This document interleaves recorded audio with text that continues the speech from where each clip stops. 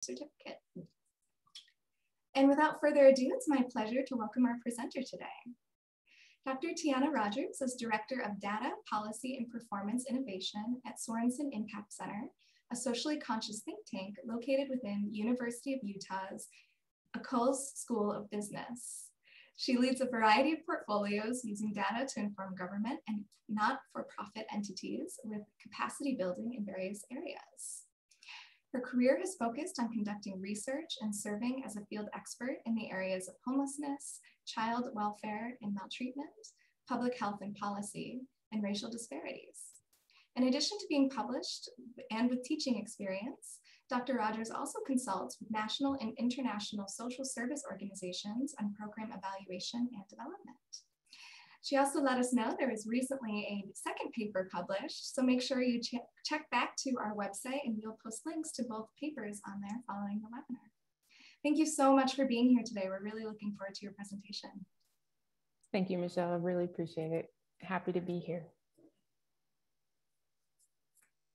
All right, well, good afternoon, everyone. Thank you so much for joining today. I'm going to be sharing a little bit about a paper between myself myself and my colleague, Elizabeth Van Zandt Webb, and we are at the Sorensen Impact Center, which is located at the University of Utah, David Eccles School of Business. And we partnered with the University of Utah's medical school's public health department to present this research to you today. And so I first want to start with just some acknowledgements and some disclosures around how this work has been funded and who has supported this work. And so it's really important for us to acknowledge those every time we're able to present and share our findings and our research with the community. So this is our game plan for today. We are going to go over a little bit around or detail a little bit around the theory of our work, which we use the weathering hypothesis to really provide some context or a framework for understanding racial disparities or health disparities in COVID-19 deaths. We are going to look at some of those factors that contribute to some of these inequities in health and health outcomes related to the virus. We're going to discuss a little bit why the COVID mortality was higher among non-Hispanic Blacks as compared to non-Hispanic whites. And then at the end, I'm going to share a little bit about the policy and data implications of this work and how this is really important in informing recovery and sustainability efforts following the pandemic. And so I first want to start with just level setting and just really giving this work a context by grounding it in the problem, okay? And so where we are now, these are numbers that I actually pulled this morning. And so the World Health Organization is reporting that we're seeing almost 154 million confirmed cases of COVID-19 with 3.2 million deaths to date. And so with that, the US has pretty much since the beginning of the pandemic been trending upwards and for a time, and currently is considered the epicenter of the pandemic with almost 570,000 people dying. And so when we look at these numbers, I really want you all to take a moment to pause and consider that these are not just numbers, these are lives, these are individuals, these are families who have been impacted by the COVID-19 death. And so as the death rates continue to climb, and when we were doing this research, which was spring of 2020, so it was March and April of 2020, we were recognizing that there were lots of headlines that were talking about death, disparities, and how Black and Brown communities were suffering in disproportionate rates, and what was happening. You know, were people not being compliant? Were people making choices, you know, that would cause for some of these unlikely outcomes? And so we felt like, okay, we need to get a better understanding of this. And in order to do that, we need to have data. We need to have a data-driven understanding or a data-driven insight into what is happening and what are some of the contributing factors. And so when we talk about the problem, what we started to realize when we were doing this initial inquiry was that although many of the states were implementing stay-at-home orders in an attempt to get ahead of this, rapidly spreading pandemic, many individuals who were employed by what were considered essential businesses or individuals who held essential worker positions did not have the ability to stay at home. And so we pulled some of the data around that to see, where was that falling? And so what we found here in these numbers is that overall, in general, approximately 20% non-Hispanic Blacks and 16% of Hispanic workers were reporting being able to work from home versus 30% of their non-Hispanic white counterparts being able to work from home. And so I want to frame this, and this begs the question of, why is this important? And this is important because COVID-19 has really emphasized the importance of data and being able to show that Black Americans have or were experiencing and have continued to experience disproportionate impacts of this pandemic. And they were having, at the time of this research, we were seeing that they were having higher death rates in states specifically, such as Louisiana, in cities like Chicago, Washington, D.C. The state of Michigan was also another really high death rate as it pertains to Black and Brown individuals. And so what we started to see, and we're starting to see in the trends, is that the global pandemic was really exposing some of the systemic problems that we were mindful of and aware of, but it really kind of brought them to the surface and allowed or invited an opportunity for us to fix it and to respond in a way that was meaningful.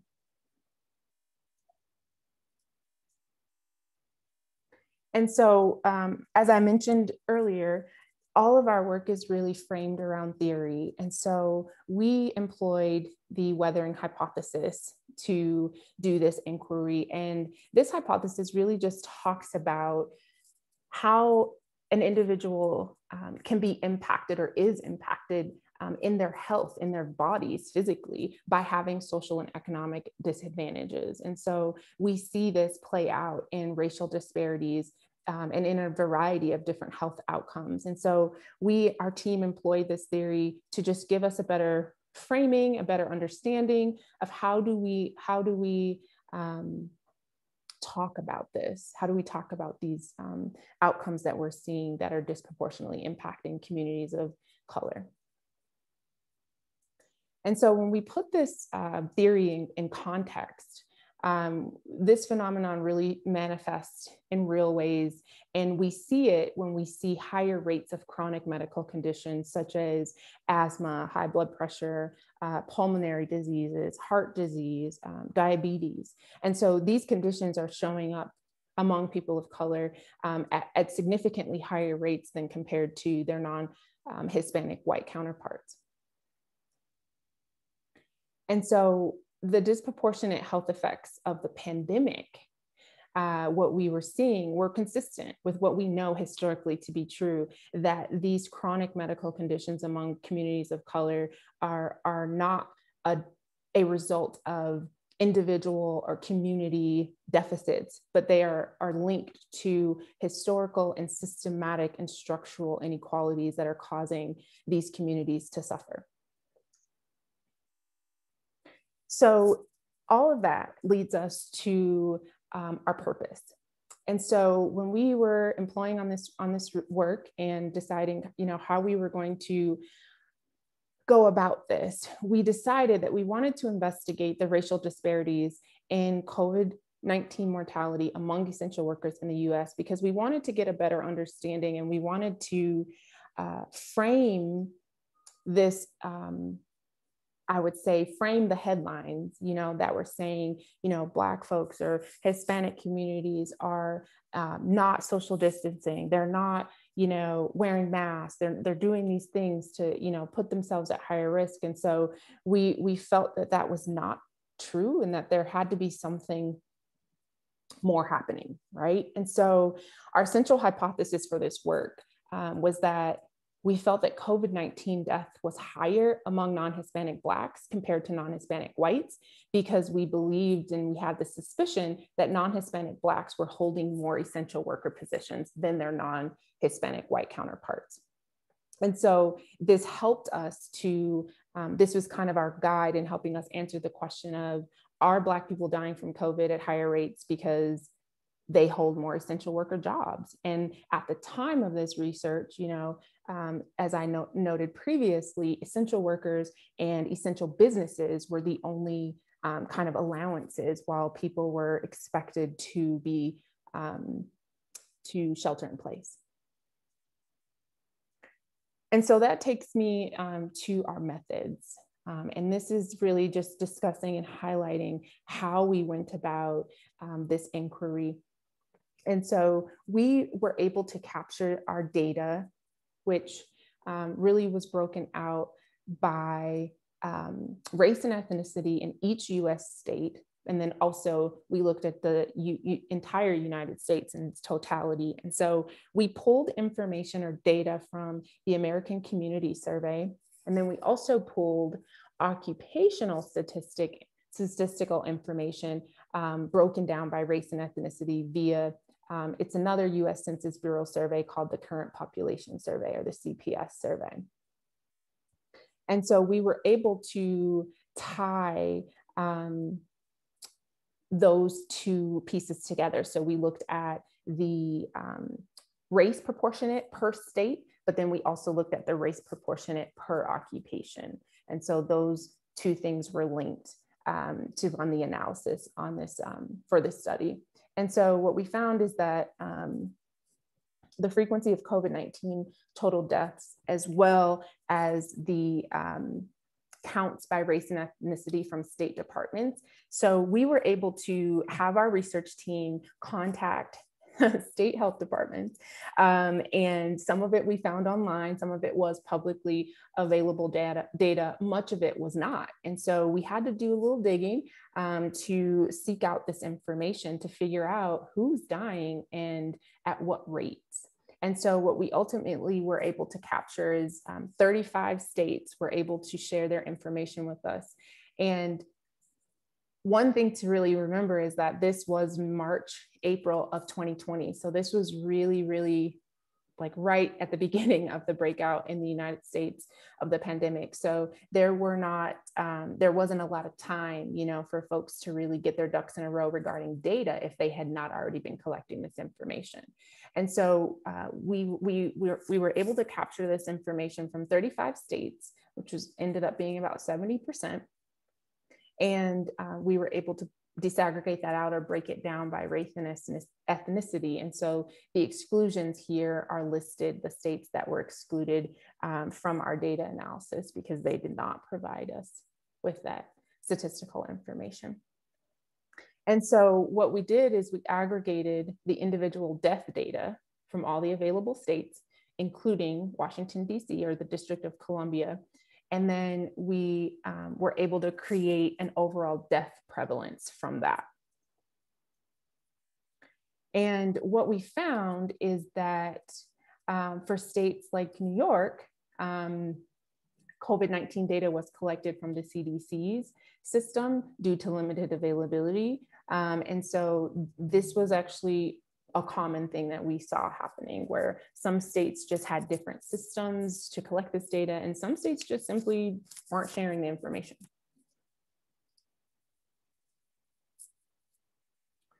And so these are some of the data measures that we used when we were conducting the analysis. And so throughout the entire study, we were able to categorize our race and ethnic groups into these 5 categories.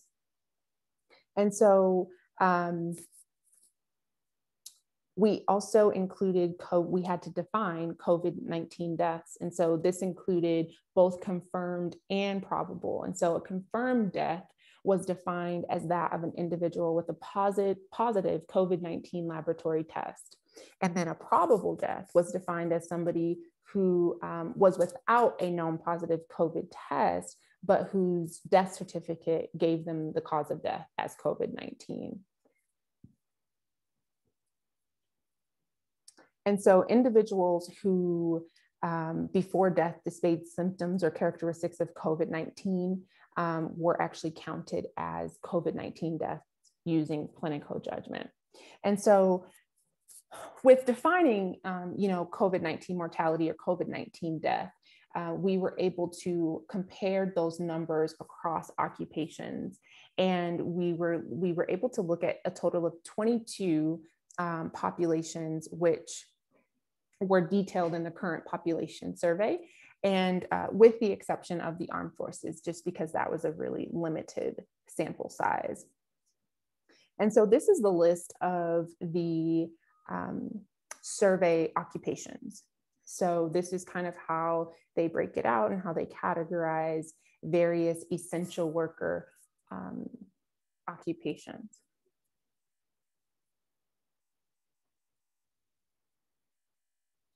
Okay, so for our statistical analysis, when we ran the analysis, after we pulled the data from each state looking at the death rates, and then each state looking at the occupational rates, again, by race and ethnicity, we were able to use the CPS data and weigh the prevalence of each occupation among each racial group. So we looked at the differences between non-Hispanic whites in a specific job function as an essential worker classification. And then we looked at the number of non-Hispanic Blacks for each occupation as well. And then we did that cross comparison of that. And then we divided the percentage of non-Hispanic Black COVID-19 deaths by the percentage of non-Hispanic Black population in each state. And so, as well as in DC. And so what that helped us do was to be able to paint the picture of, compared to their representation in the larger population, that is how we were able to show that they were dying at disproportionate rates. Because, for instance, in I think it was states like Wisconsin, Black folks were representing a very small percentage of that population, but they were making up a significant portion of the deaths. And so we ultimately used Spearman rank order correlation to examine that correlation between the prevalence of COVID-19 deaths, as well as the prevalence of each occupation across racial groups, as well as across states. And so all statistical analysis was conducted using SAS 9.4 at a significance level of 0.05. So this is where it gets good. This is what we found. So ultimately, what we uncovered in our inquiry was that among the combined states, the prevalence of non-Hispanic deaths from COVID-19, which is about 21%, was disproportionately higher than non-Hispanic Blacks' unweighted US population, meaning that Black people only make up about 12% of the US population. However, when we talk about COVID deaths, they were making up 21% of that population. And so the CPS data, the population survey data, really revealed that compared to non-Hispanic whites, non-Hispanic Blacks were actually more likely to work in jobs that were considered essential during the COVID-19 pandemic. And among all of the 35 states, as well as the District of Columbia, the 5 occupations that had the highest disparities in this proportion were transportation, healthcare support, food preparation, building and ground cleaning and maintenance, personal care and service. So those are things like PCA or CNAs. And one thing to really be clear about is that this trend was seen across 26 states. With the largest discrepancy being seen between death and population representation in states like Wisconsin and Kansas. So,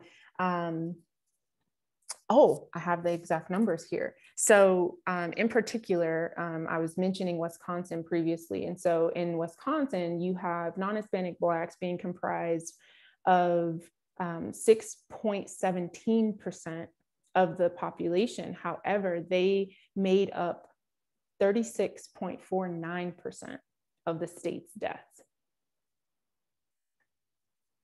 And so this really shows up in a variety of occupations. And so of note, the top two here are transportation, material moving. You can see here that Blacks are represented in that position at almost 11%, where we have whites at about 5.5%. And the same is true with healthcare support. Blacks are making up about 5.5%, whereas whites are barely at 2%.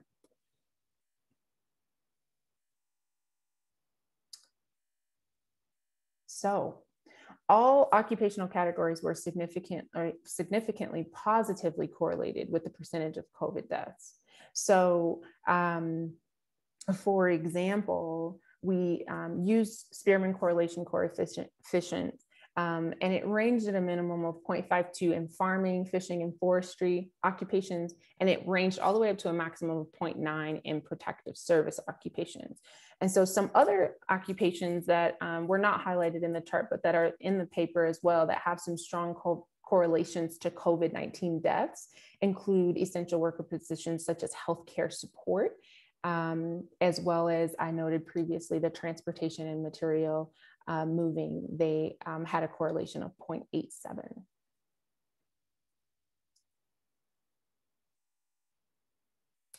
So some of the reflections of this work that are important to consider as you think about the results and the outcomes of our inquiry really point to a variety of things. So one thing is that, disparities among, when you're comparing non-Hispanic Blacks to non-Hispanic whites, the death rates for this pandemic and at the time of this inquiry were not only high in COVID hotspots, they were actually high almost everywhere across the United States.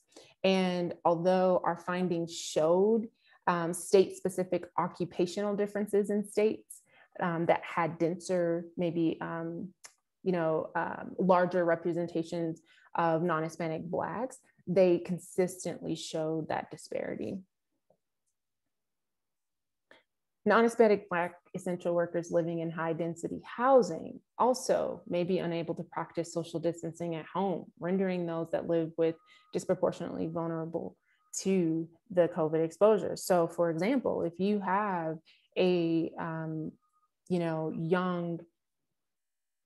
young teenager who's working and there's a multi-generational family and they're trying to help support their family, they're going out to work at Target or Walmart and they are risking themselves by being exposed.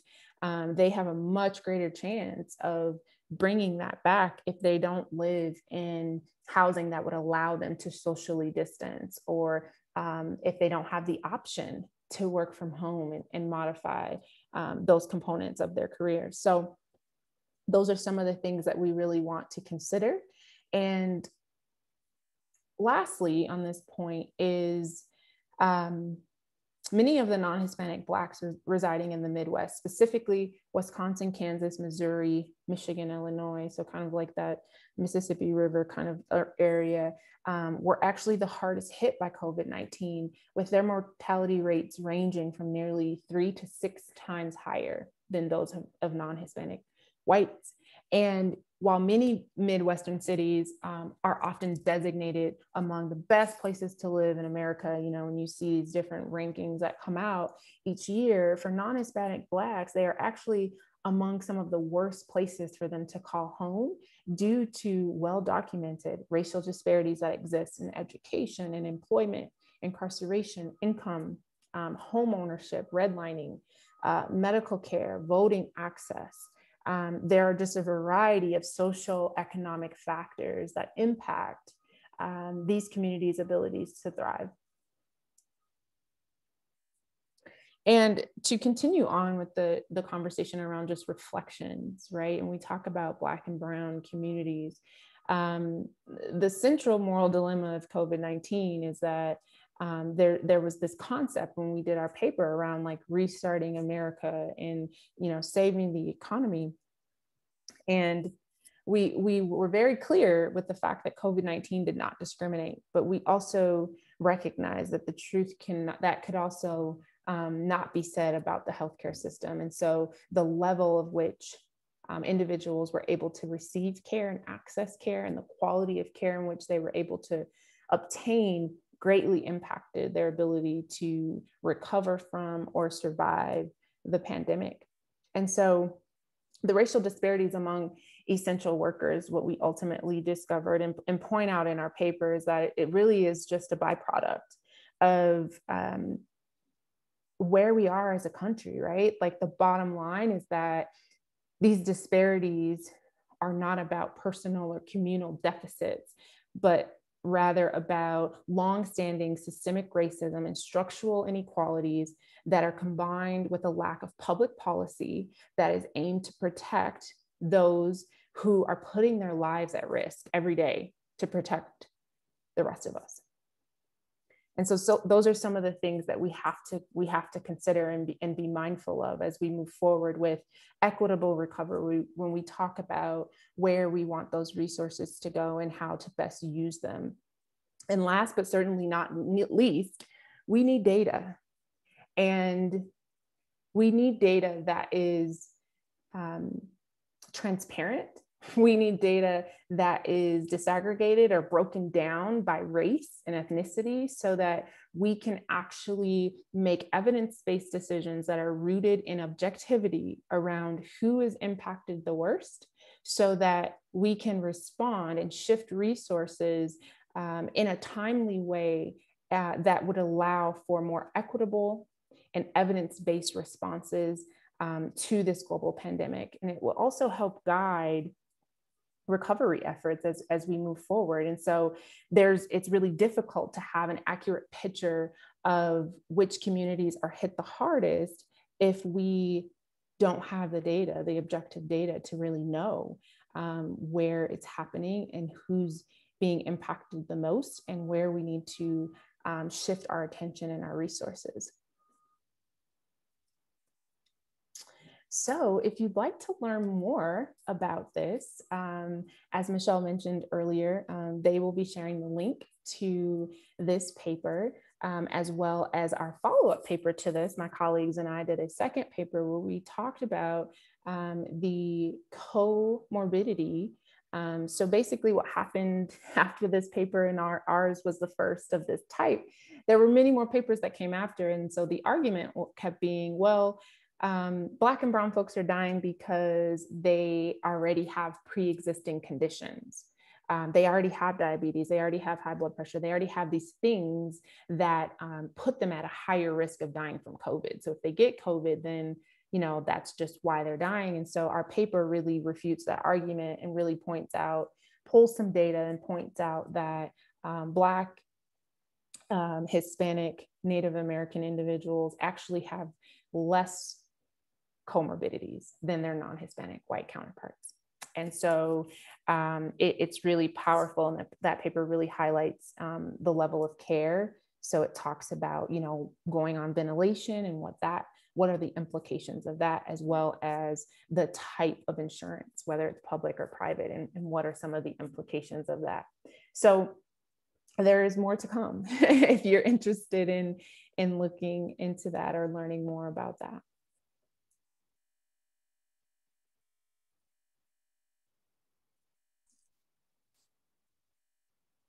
Thank you so much for your presentation and for sharing your research with us. Yes. And as I've mentioned before, and we'll mention again, we're so incredibly grateful to have you here with us. And at this time, for our attendees, you are welcome to enter your questions into the online Q&A box. And we ask that you enter the questions there. It helps us keep better track of them so they don't get lost in the chat box. And we do have some questions coming in. One of my questions was actually if you could share a little bit more about your recent publication, but you did already, so thank you so much. And we'll be sure to post the links to both both publications on the website, and include in addition to the recording of the webinar. Awesome. One of our first questions, race, and I'll also add racism, has been widely accepted as a social determinant of health. How do you see your study fortifying the information or the existing research in this topic area? Yeah, I think I'm probably biased because it's my work, but I think that our study fortifies this argument in a very objective way.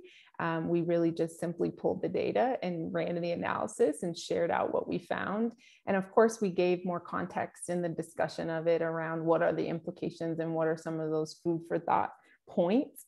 But I think, Michelle, to your point, that it's very important for us to distinguish that it's racism and not race that impacts social determinants of health. And so you're not disadvantaged just because you are Black or brown. We are disadvantaged because there are systems in place that don't allow for the same privileges and opportunities. Thank you. And also another question kind of following in that thread, how do you envision your work and the studies that you're working on furthering public policy on prioritizing public health systems in both the short and the long term? What are you encouraged to see, and what are some things that you would like to see changed or redirected? I'm encouraged to see the conversations around equitable recovery and what that looks like. However, I'm concerned that we have had previous global pandemics that showed us where we erred. And I'm concerned that if we do not take a look at those serious, so for example, the HIV pandemic, there's so much research that shows that Black and brown communities were left behind when there was significant movement in that space, you know. And so I think what I would like to see and what I would hope to see is that we are taking lessons from history, as well as looking at those who are doing this work currently and taking their expertise seriously, and not just saying that we want to do something, but actually putting the resources behind doing this. Because we all know, I work in a business school, it takes resource, it takes capital. And that is one of the things that I'm hoping that our ability to really just say, we need this data so that we know where the capital needs to shift. Where do we put the money? Basically, you know, like we need to know where it can go so that it is most impactful, and it is an equitable response, meaning that not everybody gets the same thing, but everybody gets what they need. Oh, thank you so much. Yeah. Another question, how did you define healthcare support in your study? So we didn't necessarily define the essential worker positions. The CPS, or the U.S. Census Bureau, defines those roles.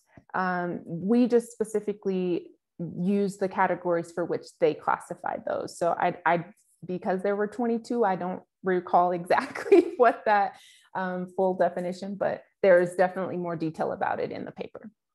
Great, thank you. And that actually also answered another follow-up question, is how essential occupations were defined. Yeah. Thank you. Yeah. Can you provide a little bit more insight on what the weathering hypothesis is for those unfamiliar? Yeah, so the weathering hypothesis really just speaks to, it's really a framework to think about when we talk about even the field of public health and health disparities research, where we talk about, you know, why are these communities experiencing these disproportionate health outcomes, right? And not even just health outcomes, social economic outcomes. And the weathering hypothesis really provides a context that really says there's this belief that if you are a part of this underrepresented community, because there are these systematic and structural inequalities that are built in, you are suffering basically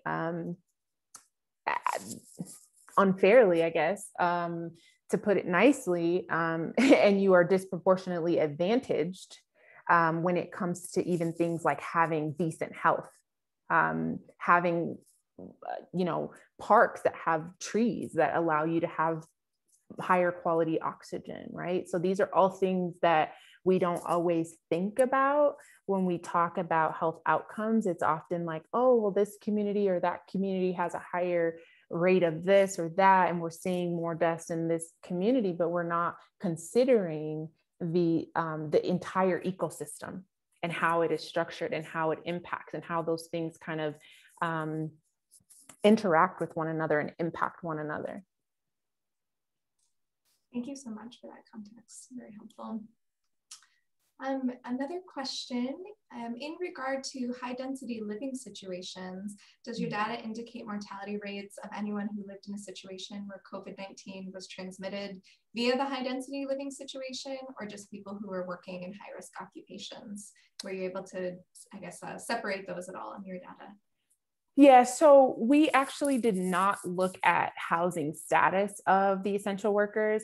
That point was really just in our discussion around some of the things that we really want to consider when we talk about people who have essential worker or who are holding essential worker positions, or people who are maybe business owners that own essential businesses that are allowed to be open. You know, how do we consider what the other facets of their life? You know, could it be, we know, you know, just from general data, we know that there are more multi-generational families happening again. You know, that is starting to be another growing trend in communities, and particularly in communities of color. And so when we think about that in its proper context, that is kind of the position we were holding. Is, you know, we're looking at these positions. However, we still need to consider that there may be these other factors that are, it's like a snowball effect, you know, where they're going back to families that may be vulnerable.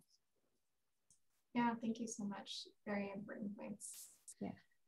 In the case of Hispanic workers, did you find that migratory status attributed to disparity at all? Or is that anything that you looked at? That was not looked at in this research.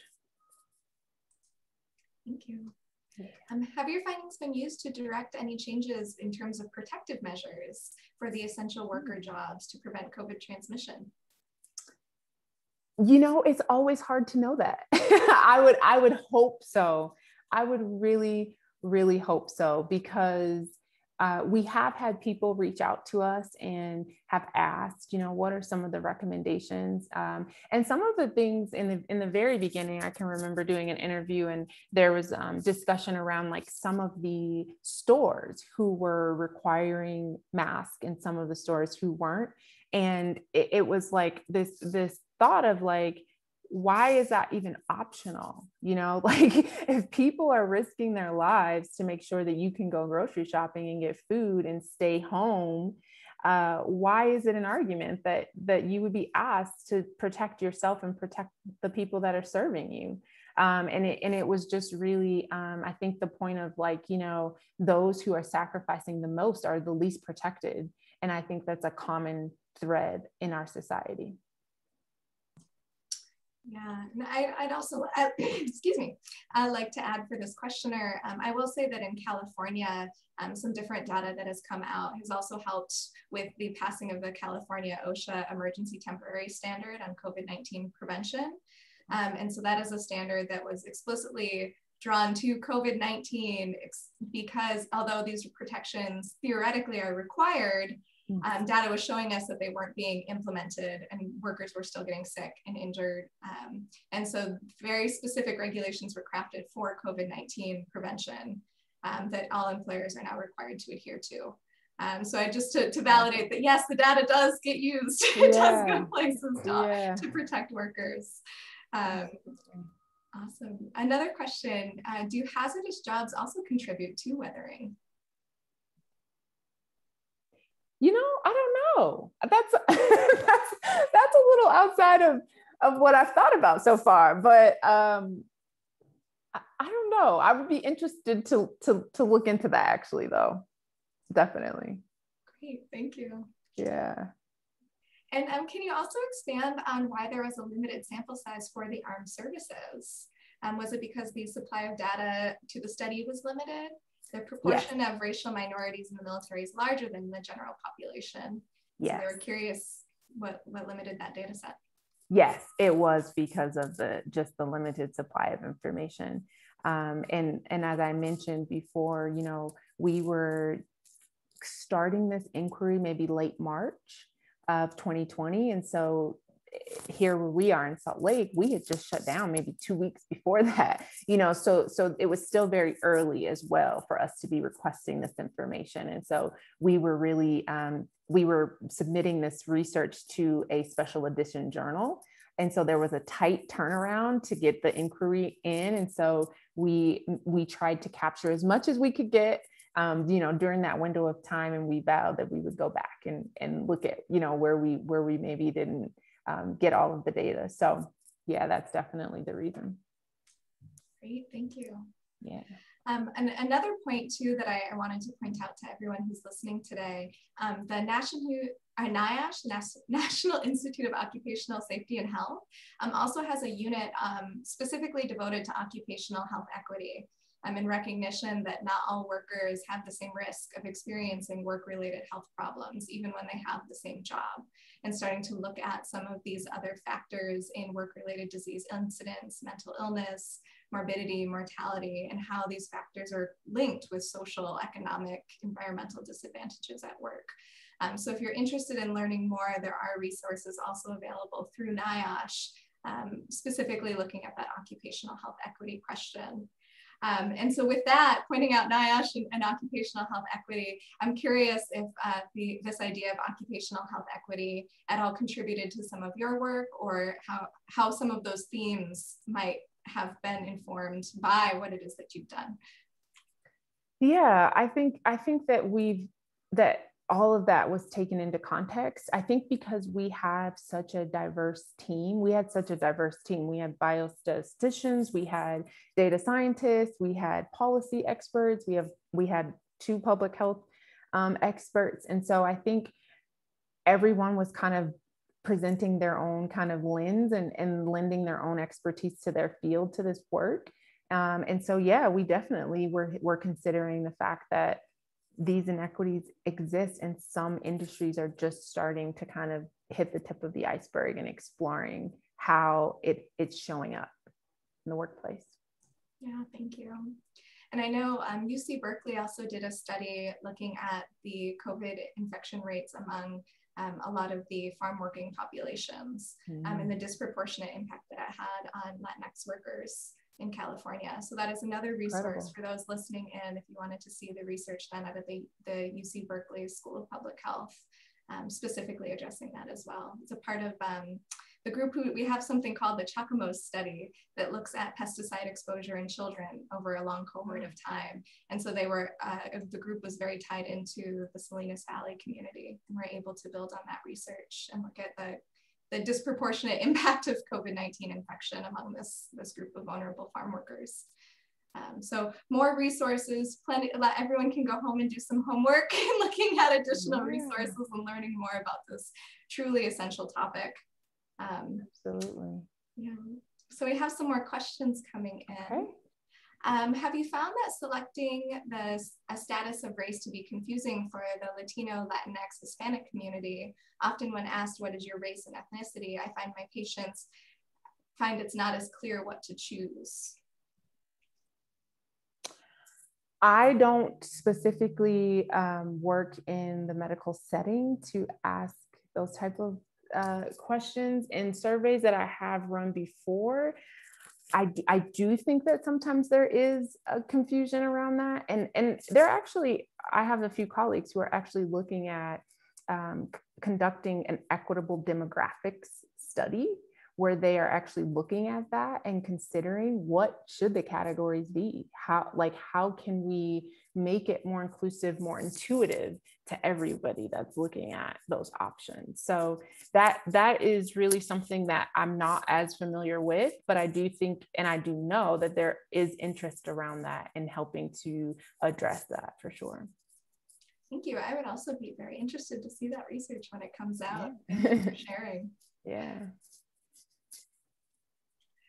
From an intervention standpoint, in terms of the lens of supporting communities, what are your thoughts on some either quick wins, low investment, high impact that may help build momentum, or are these really structural things that long-term impact? Is there any quick wins to help improve health outcomes? Man, it's so layered. I think some of the quick wins are really recognizing, especially in healthcare, that we are here to serve the people. And I think that many times we create these systems and these loopholes that make it difficult for folks to navigate. I was reading an article the other day just regarding even getting COVID vaccines and how many of them are require you to have internet access. They require you to, navigate this digital form and things that are sometimes difficult for people to navigate. And also under the assumption that everybody has access to internet. And so I think that taking the resources to where the people are is essential. And I think that that's an easy thing to do. I think it's just a matter of wanting to do it or not. So to me, those are easy. Those are no-brainers. Those are quick wins. Those are things that would allow for a more inclusive recovery as far as even giving people access to get the vaccine if that's something that they choose. Thank you. That's also a really, really important point. I know I've been in conversations with people also thinking about concepts like COVID or vaccination passports and things like that. And that also assumes a level of access. And how do you logistically manage that for people who don't have a smartphone to carry around their COVID-19 passport, whether or not they're exempt, et cetera. So that is definitely a huge issue. Thank you for bringing that up. And we do have time for a few more questions. Again, you're able to enter your questions into the online Q&A chat box there. Another question, do you think that human-centered design could aid in decreasing inequalities? Oh, whoever asked that has my heart. Human-centered design is I use it in almost everything I do. I do believe, having worked for Department of Health and Human Services prior to coming to the University of Utah, I used to always say, we can't forget, we don't want to lose the human in human service.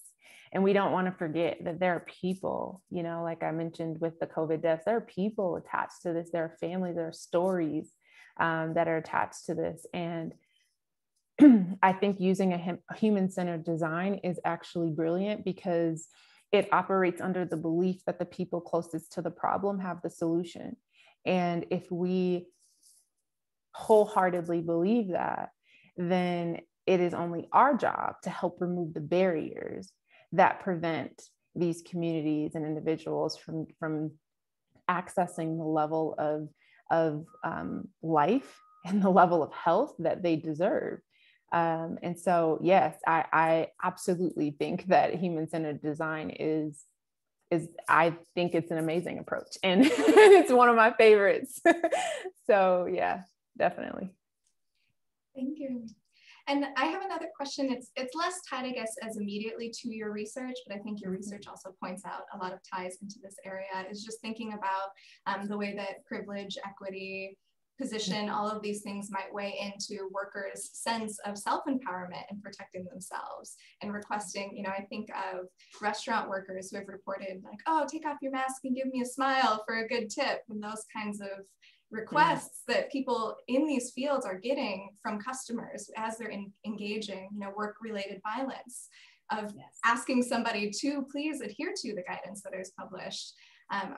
I guess, do you have any insight or things that you would like to share kind of tied to that topic in terms of how that might also weigh into what it is you've been exploring? Michelle,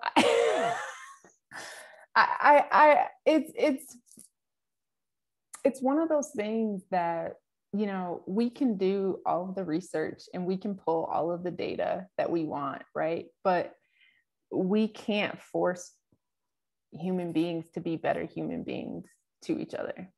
And so I really, feel like, yes, this is, yes, we are addressing the systemic level, and we're addressing kind of those systematic things. However, there's also a huge component that requires the individual, and that requires folks to really get clear about how they are showing up in community, how they are coexisting with others, and getting clear that there are those within their same community that may be having a very different experience than they are. And that's something that you can't train. You know, I get a lot of people asking me, you know, well, what training would you recommend? It's hard to train kindness. You know, that's not, you know, as me as a researcher, I don't believe that that's reasonable. And I'm not really interested in that, because I think that you have to put the onus on the individuals as well. Yes, there are systematic things, and we are speaking to those things as far as policy and data and what is needed, but there are also these individual components that weigh heavy, you know, on those things. And it requires for us to be honest with ourselves, and for us to decide who do we want to be and how do we want to show up. Yeah, thank you. That is such an important point. Yeah, you cannot teach kindness, so it's up to all of us to decide how we show up every day. Thank you. Yeah. We have another question following up on your 30 plus data, or your 30 state data set. And they noted that some of the states, West Virginia, Kentucky, and Tennessee, non-Hispanic white essential workers might have also been working in these areas, and how you might have been able to show COVID outcomes in comparison to the white essential workers in some of those states. If you think that might have changed your data set at all. I'm okay. Can you repeat it for me? Yes. I'm trying to track. Thank you to the person who asked it. I'm also struggling a little bit. So if you have any clarifying questions, please do free to follow up. Okay.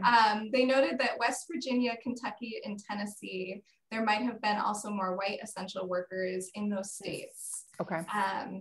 Or white and non-Hispanic essential workers in those states. Mm-hmm. And if there's other systemic disadvantages that could have also led to COVID outcomes, not just among Black essential workers, but also white essential workers in some of those other areas that you didn't have data for. Yeah, I mean, I think that anything is possible, right? Like, we don't know unless we have the data.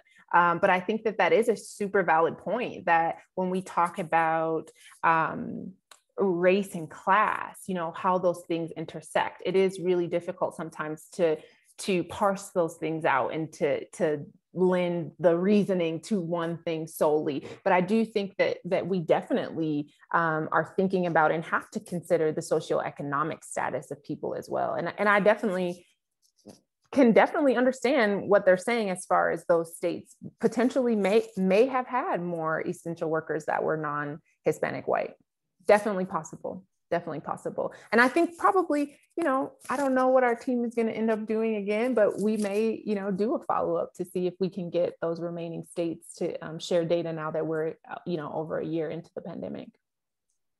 Thank you. Yeah, and I think all of these questions also just really highlight, we know what we know based on the data that we can get, and we do our best to fill it in, but really just the availability to collect, to receive, to analyze data. We need the data. Yes. So thank you. Yes, absolutely.